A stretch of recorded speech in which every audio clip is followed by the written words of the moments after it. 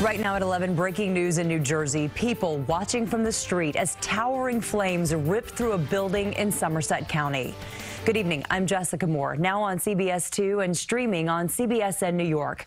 Tonight, New Jersey Transit has suspended the Raritan Valley line, and residents are being told to stay away as crews battle this massive fire in downtown Bound Brook. CBS 2's Christina Fan is live on scene with more on this breaking story. Christina.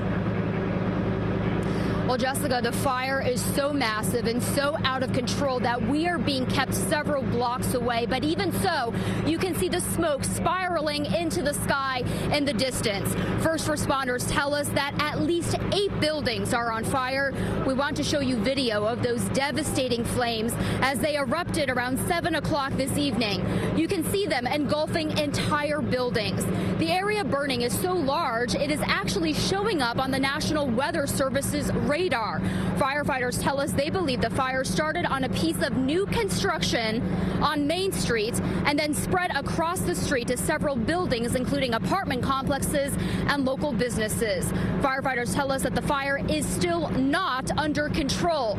For now, first responders do believe everyone was safely evacuated, and they have closed off nearby streets in about a 3-block radius, so traffic cannot go through in this area. This is one of those roadblocks right behind us. We know that at least one firefighter suffered minor injuries as they continue to battle these flames. Reporting live from Bound Brook, New Jersey, Christina Fan, CBS 2 News. Wow, incredible video there. Christina, thank you.